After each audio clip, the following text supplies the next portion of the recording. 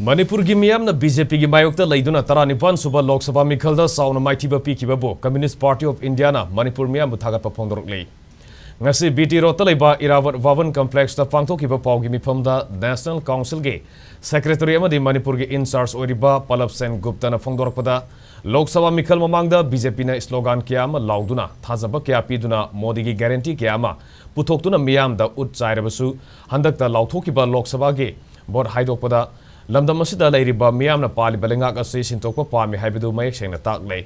Handaki Meekhal asida Manipur khakta natana state kharadasu BJP gi leingak Sindokpa Pamme yamna chauna mami taki.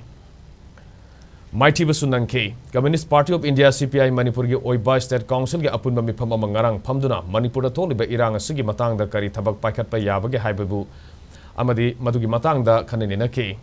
CPI gi thongmi singna su sauna angamba mateng pangduna irang asi loisina bahona gani haiba wafam thamki sahi ama helaklaba irang asina mioi kya ama laikhidre yum leifam leitabadagi relief camp ta leiduna awaba khangba kya yauri hiram asida tumina leisinbagi mahutta kupna khana nenerga political dialogue tawduna amukhana thodok asi thoktana bahona gadabani ningthi jaraba Manipur gi sakta masibu kaidana ba aikhoi puna hona minasi haike.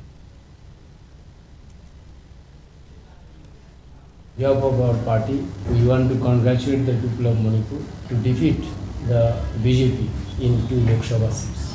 I think this verdict was a huge response to the demands of the common people for the resignation of this government, because present Chief Minister lost his moral authority to continue as a Chief Minister of Manipur after this verdict. It is not we are demanding.